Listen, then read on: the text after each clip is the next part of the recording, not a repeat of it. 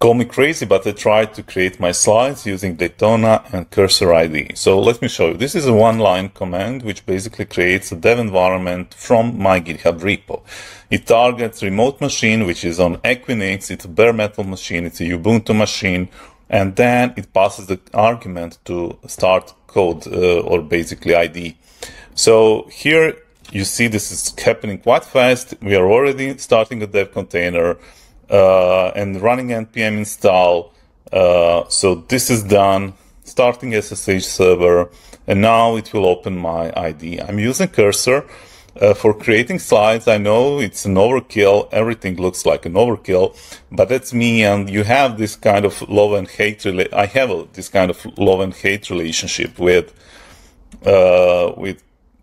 tasks like this. Ideally, I like to procrastinate and complicate my life a bit, but this gives me also immense power and control over my work. So here we see we have connected to a remote workspace, running inside Docker container on a remote bare metal machine, installing everything that's needed. Basically, my slides are in plain markdown. You can see them here, and we can now start the dev server, and that should be something like yarn run dev remote to enable a remote control. And now we have it any moment now. But while we wait for server to load, let's do one more thing, and that's expose this presentation to internet. So I'm running Daytona, forwarding ports. We are using FRP. I have a QR code here. I also have this short link. You can see it running on localhost, but I can also open it through a tunnel, and you can share this preview link with anyone. So it's really interesting use case.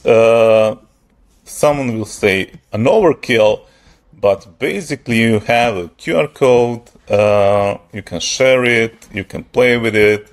And also when you see the power of Cursor IDE, even for this simple use case, like I could say improve this, improve whatever. Let's see what will happen now. So, okay, the vertical clicks, some new points, which is interesting in Cursor. You can also undo your instructions to AI, or maybe you can even have tab complete for single lines. So even for this simple use case, it works really well. So here it is, 3 minutes in. We have slides running. We can share it with the world, and we are using Cursor IDE to change and improve on Markdown file. So that was it. Have a great day. Bye.